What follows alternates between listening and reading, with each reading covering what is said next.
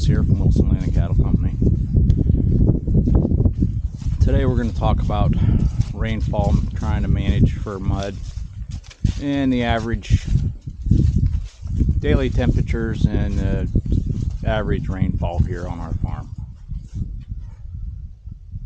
Before we get started, please subscribe, like, comment, share with a friend, and hit that notification bell.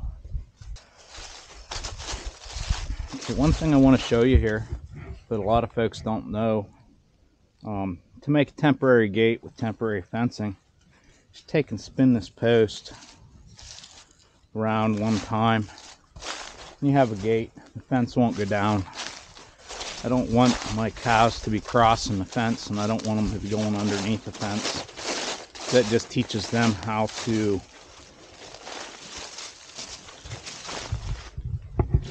go through a fence, because if I have a fence that goes down, I want them to stay where they're at, because it happens. See there? She tried to go over it.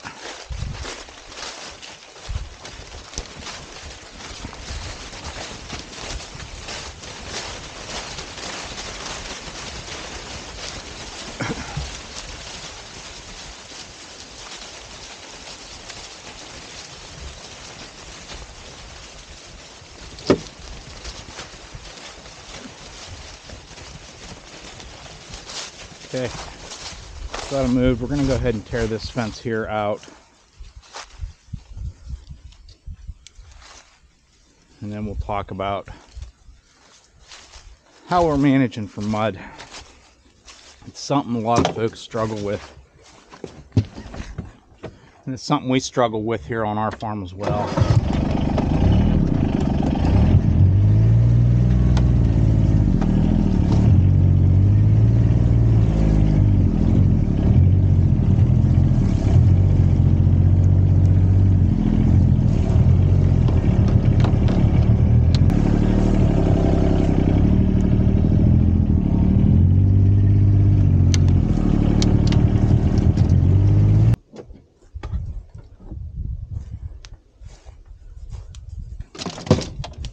Fence is snapping good.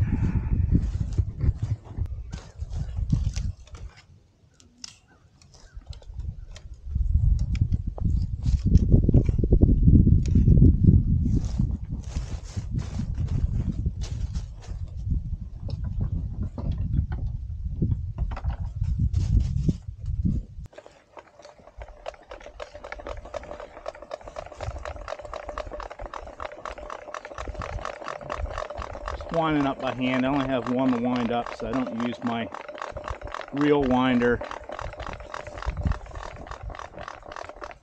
if I'm only doing one. Scott, he likes to fetch the hook.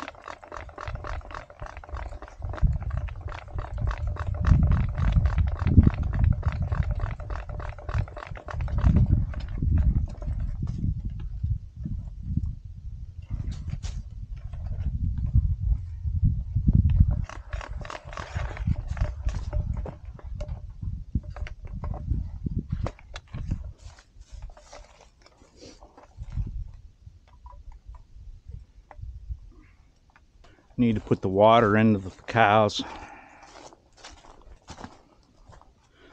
We pull our water at night. In this field here, we don't have any hydrants, and our hydrants clear up there. So what we do is we pull the tank out at night.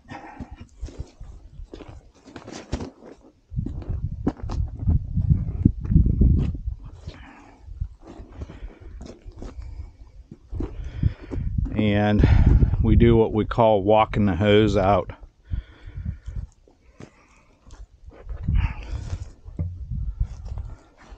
At least that's what I call it, walking the hose out.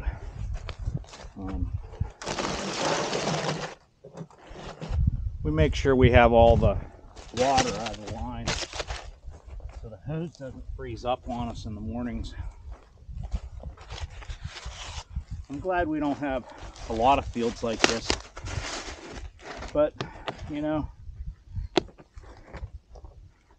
by doing this, we're still able to keep these cows out where they need to be.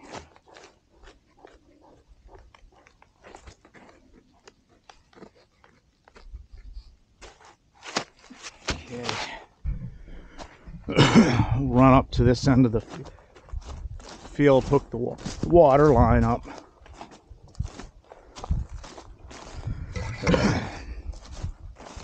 Basically what we'll do is we put the water hose under our shoulder and we just walk like this to the other end of the field at night, and that gets the water out of the line. And then when we get to the other end, we'll blow on it, and if it gurgles, that means we didn't get all the water out. We'll have to do it again.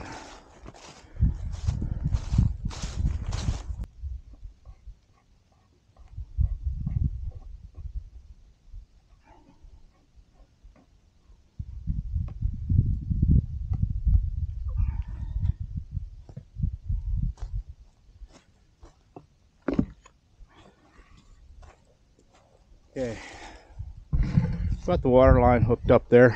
It's gonna leak because there's a little ice in it, so we'll tighten that up.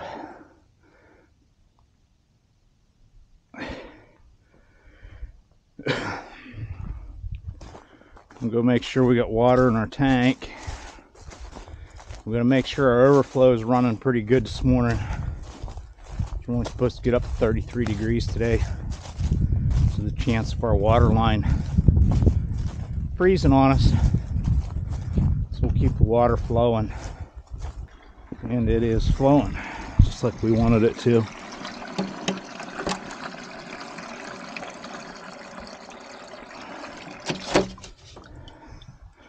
Our valve screws, and that's about what we want for flow.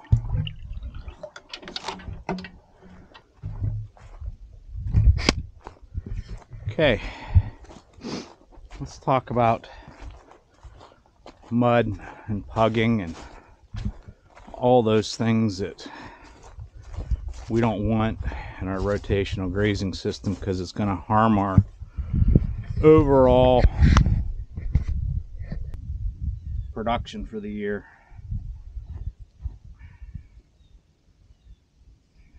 Okay. Some of the things that we do to try and prevent pugging is, first of all, we need to learn how to graze whenever we're in really wet conditions. It used to be that we would head right straight for the barn as soon as we got any kind of rainfall event, and we weren't really learning anything. So what I did is, I guess it would be the fall of 2015, we were getting a lot of rain. I'm like, nah, we're going to keep the cows out there and we're going to get it figured out. And what we did is we kept the cows out there. We tried different scenarios, different pasture settings, different fields, just different things like that to get it figured out. Did we screw some paddocks up? We did. But it's part of the learning experience. And now that we have learned how to do this, we're able to leave the cows out in very, very, very wet conditions. We save our drier fields for whenever it's really wet out, and then whenever it's dry out, we head for our wetter fields. And then on top of that, then we try to keep our paddocks as square as possible, and we keep the livestock moving. Most generally, whenever we have wet conditions, we will move the cows at least twice a day, and if it's really, really bad out, we may go as high as 8 times a day. Today's going to be one of those days where we move them twice. It rained here all day yesterday. It rained here all day yesterday, and it was still raining last night whenever I went to bed. So it was really wet here. We got mud puddle, we got water laying in our mud puddles and all that.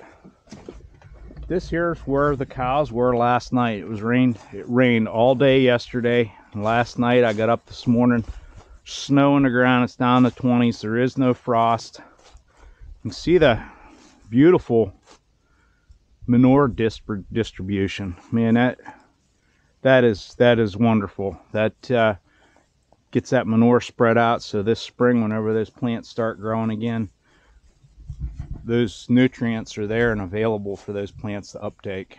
I wanted to talk about averages here a little bit on our farm, so it gives you an idea of what we're dealing with.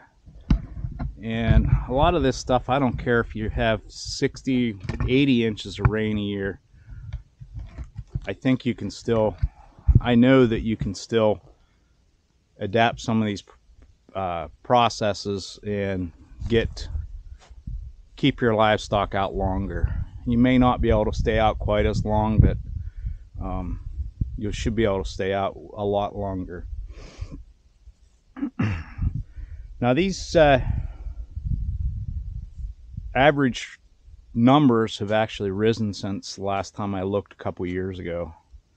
Our average temperature is 47.7, average rainfall 45.51, average days through the year that we have at least 1/10 of an inch of rain, 100.79.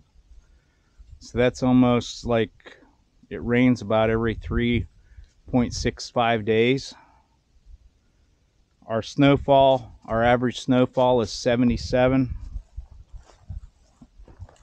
inches. Days with at least 1 inch of snow on the ground, average 79 days. Humidity is average, our average humidity is 76%. Our wind speed is 20.5 miles per hour for the average for the whole year, which is a lot higher than a lot of the other parts of the state. So that kind of gives you an eyeball. And our elevation's at 1,600 feet approximately. I think it's like 1,622 feet or something like that. So those are kind of our averages.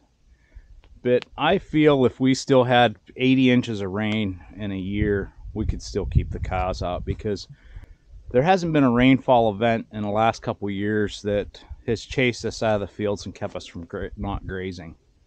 So I believe that a lot of these practices could be adopted for the farms with the higher rainfall. And then if you have less rainfall, you know, that's even better, because you're going to be able to keep those girls out.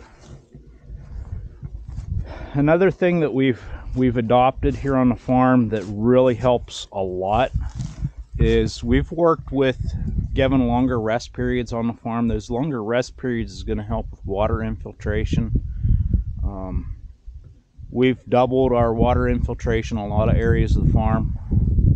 Our native warm season grass fields, we're looking at 60 inches of water infiltration per hour per acre.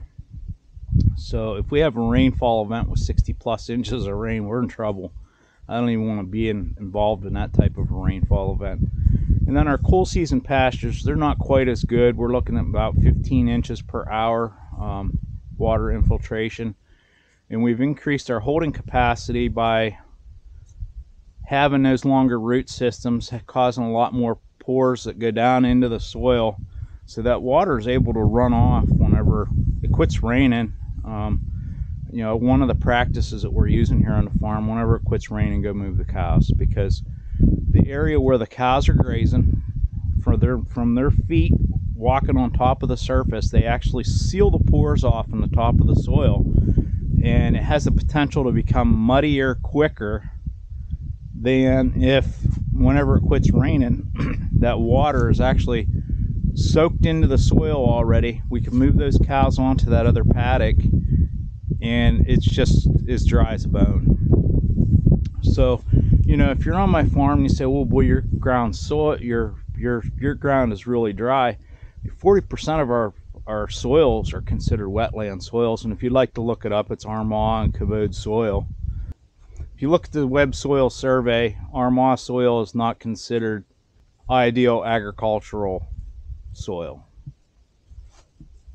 And then another thing that happens with having a longer rest periods, our root systems are a lot larger. So I like to look at those root systems as a geofabric, and the geofabric will help keep you from pugging as well. You know, they don't go down through the soil as much. And I guess another thing that will help you out too is try and get rid of those big cows. Those big cows, you know, 1,600 plus pounds. Those girls are going to pug those fields up quicker than anything, and those are the less profitable cows that are on your farm. You know, yeah, sure, they wean big calves, but it's less than 50% of their body weight.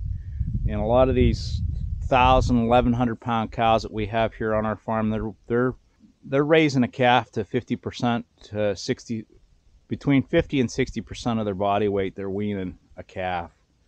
So they're weaning really nice calves, and you know, those big cows are going to tear things up quicker too. So keep an eye on that. Okay guys, if you have any questions, give us a comment below. If you're not subscribed to the channel, please subscribe. We could really use your support. And to the subscribers that we have, I thank you for sticking with me here and watching the videos. Please subscribe, like, comment, share with a friend, hit that notification bell, and we'll see you on the next video. Have a great day.